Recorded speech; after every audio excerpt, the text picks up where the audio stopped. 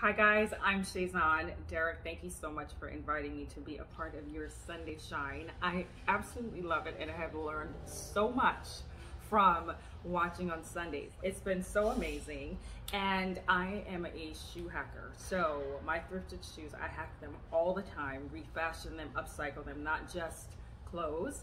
So I'm gonna show you how to do a makeover on these babies. Great leather, but it definitely needs some dolling up.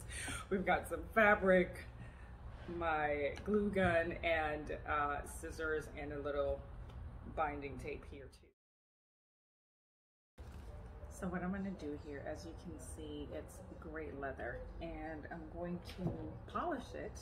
When the leather is so great, it's so hard to just see it go away just because of these little things that happen with so many of our shoes. And then on the inside you can see that starts tearing away, but the rest of the shoe is in great condition. So I have cut some bias tape here, and I'm gonna actually apply it to the inside of the shoe to cover this part up.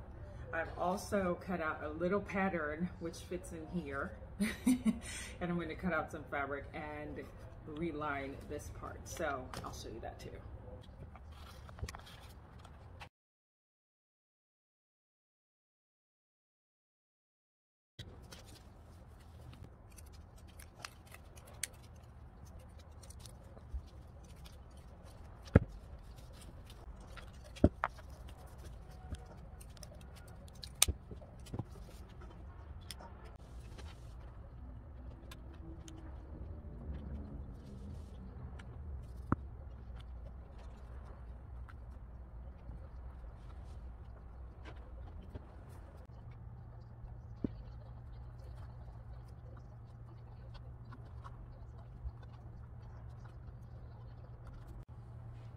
Alright guys, so we're all done, and I went ahead and relined the inside of the shoe with this. It's actually corduroy, it's really nice, and I went ahead and lined the inside as well to get rid of all of that shedding that was happening. And I love an accessory for the top. Now, what I usually use is these tiny little pins here.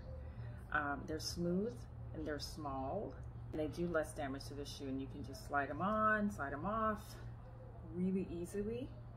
And I like that because I can change my accessory around, and it's not permanent, but it's definitely secure.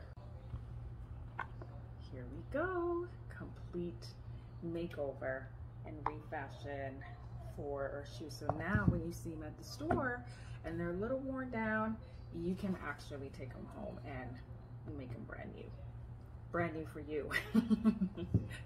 Well, hopefully I will see you guys again at some point or another with another makeover.